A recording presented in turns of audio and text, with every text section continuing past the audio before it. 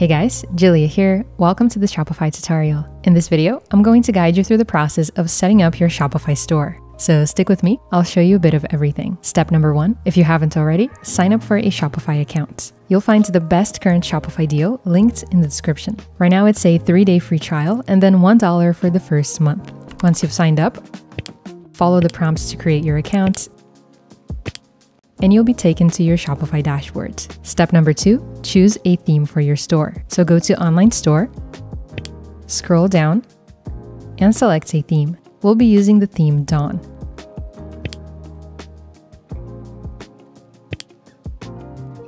Step number 3, let's start designing. We're going to right-click on Customize and open the theme editor on a new tab.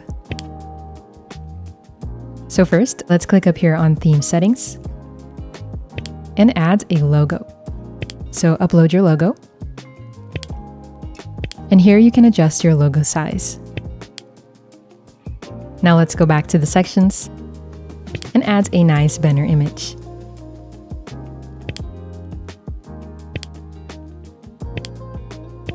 I'm also going to add a second banner image. To enter a store title, click here on the text block and type it in. Now we're going to go back to the Shopify dashboard tab and add some products to the store. If you're syncing with a dropshipping or print-on-demand supplier like Printful, your products can be automatically imported from their platform. Otherwise, if you have your own products in inventory, you can go to Products, click on Add Products, add your title, description, images, pricing, and your search engine listing information.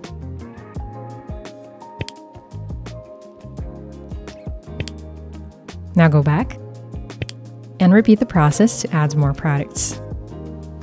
Once that's ready, you'll need to create collections. This is how you're going to organize your catalog and set up a user-friendly browsing flow for your customers. So now let's head to Collections and click on Create Collection.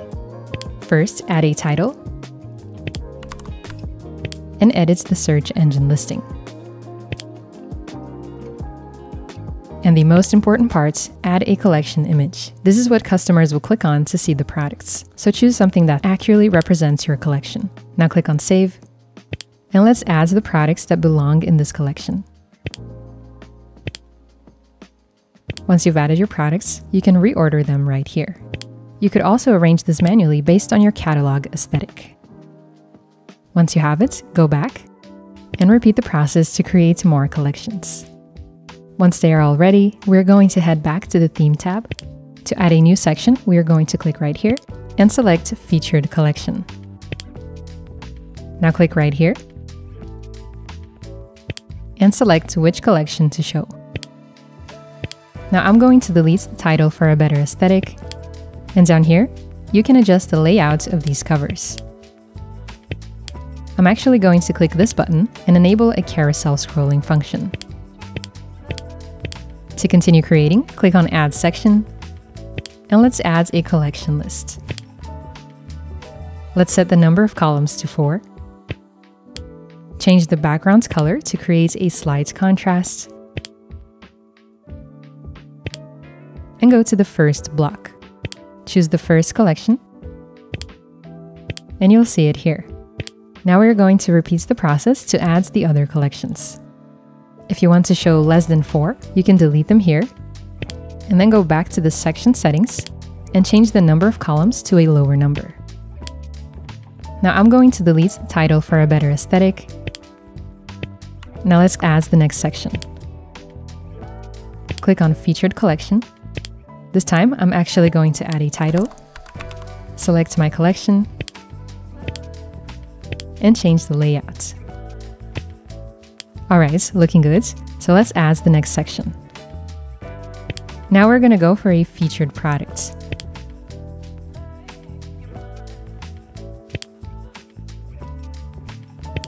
Now I'm going to change the background's color to create a slight contrast. Next up, let's add another section. We're now going to go for another collection list.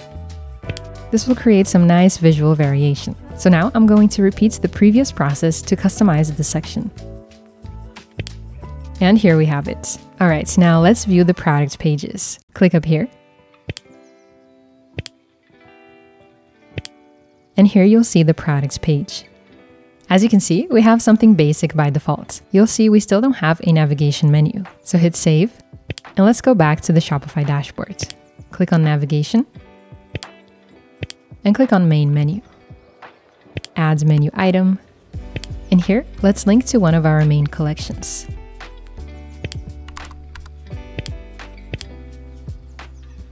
Now repeat the process and link to all of your other collections. If you have a lot of them, you can create sub-menu items by drag and dropping like this. Hit save, and go back. Now here you can also edit your footer menu.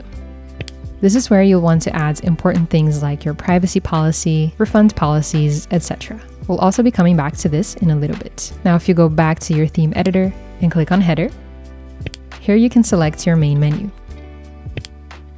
And if you scroll all the way down, here in the footer section is where you'll later add the footer menu. Now let's hit save and go back to the Shopify dashboard. We're now going to go over the management settings of Shopify. Head over to Markets and select the countries you'll be selling to.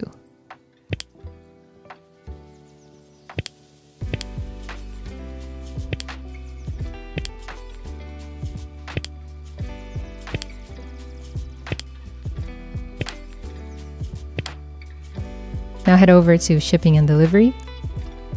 And if you are dropshipping, your shipping settings might automatically be synced with your supplier. And if not, click on General, go down here, and create a shipping zone with all the countries you'll be selling to.